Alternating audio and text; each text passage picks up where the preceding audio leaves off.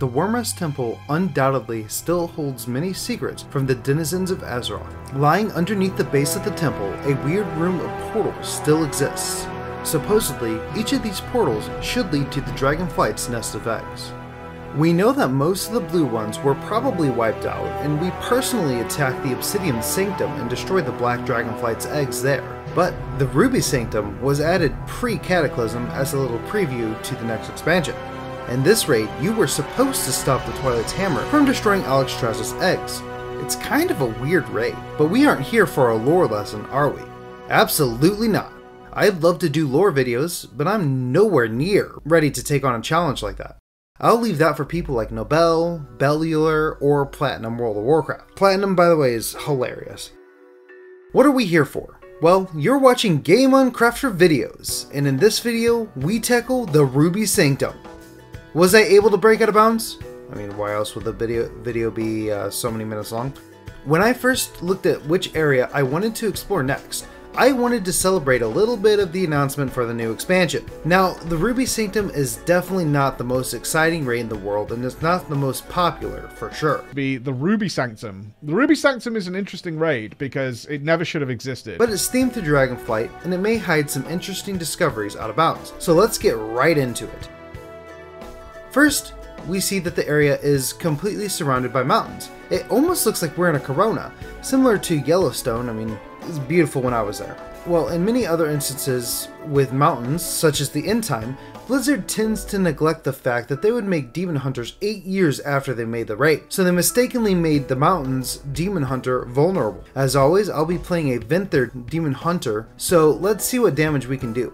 In the case of the Ruby Sanctum, I did what every single professional explorer does. Click around randomly until I break through the invisible barrier. Eventually in the northeastern section, I was able to use Door of Shadows to get a bit of height on the mountain, and it also brought me past the invisible barrier. Well, you guys know what that means? It's time to explore!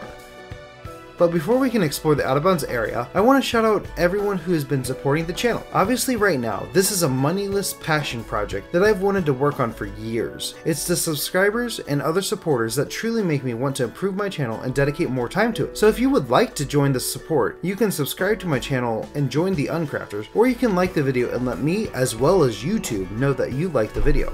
All support is greatly appreciated. We will get on to the major exploration soon.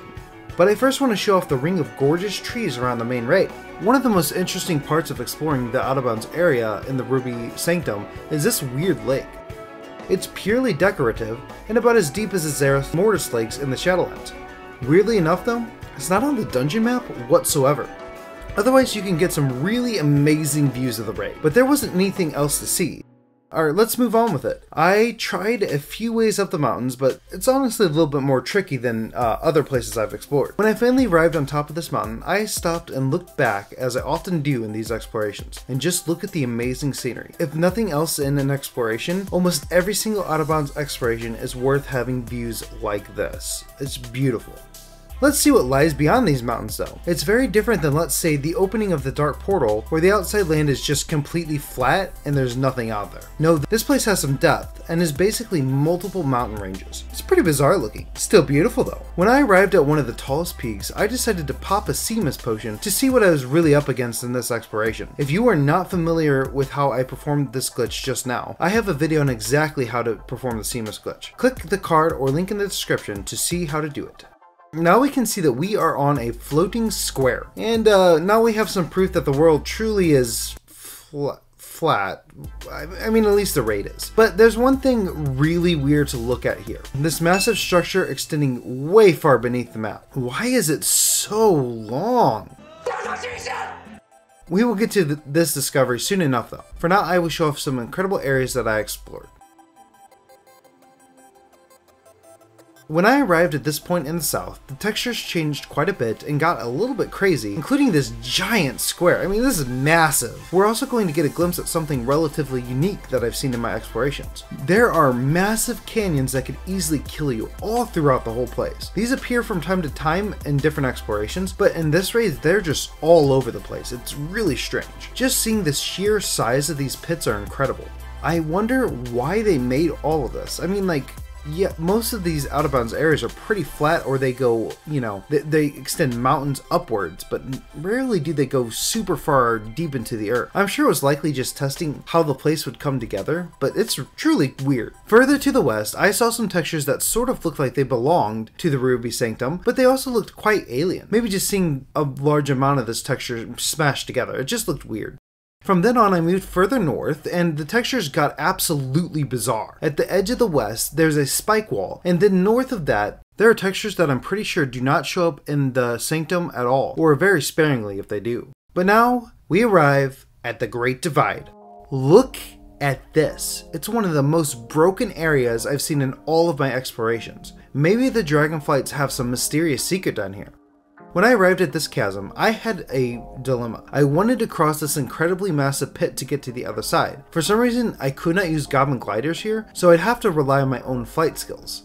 I decided to jump across, and I probably could have made it, but the way I attempted to jump was just not enough. I'm still not at the point where I'm super skilled to make crazy, vengeful retreat jumps, so I mean, I just wasn't able to do it, I guess. I made it to this small little alcove though, and sadly there's nowhere to go with this little alcove. You're pretty much stuck here if you're in this alcove. So I had only one choice. Leroy Jenkins!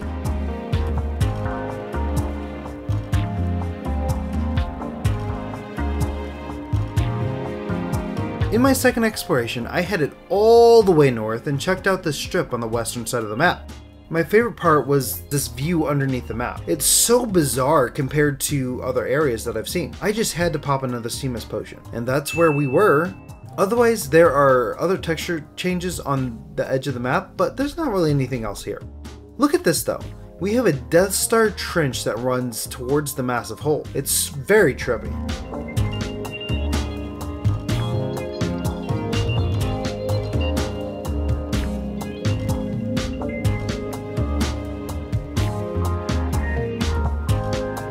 And we're back. I tried to get close to the edge without falling and failed miserably. Great. Well, to be honest, that's really about it. There's not an incredible amount of discoveries in this out of bounds exploration, but the whole massive hole is quite bizarre. Thank you all for watching. If you stuck around this long, let me know your experience in the Ruby Dragon Shrine below in the comments.